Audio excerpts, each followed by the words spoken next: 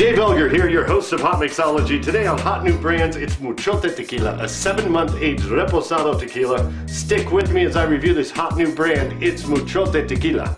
It's MuchoTe Tequila, this month's hot new brand. It's a 7-month aged reposado tequila, and it's aged in American whiskey barrels. Now, as I try this product,